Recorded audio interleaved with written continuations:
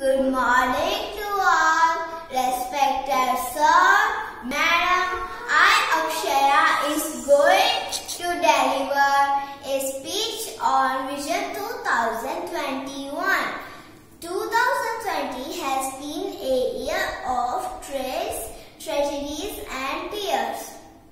COVID-19 upended our lives and plunged the world into suffering and grief.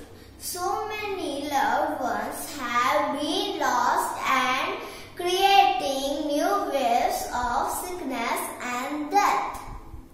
Poverty, inequality and hunger are rising and insecurity is everywhere.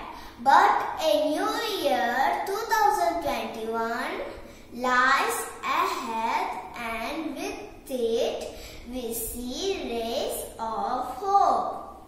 Scientists developing vaccines in record time. If we work together in unity, this rays of hope can reach around the world. That's the lesson of this most difficult year. Every government, city, business and individual can play a part in achieving this vision.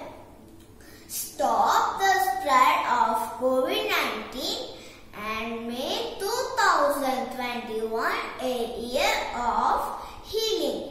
Healing from the impact of a deadly virus.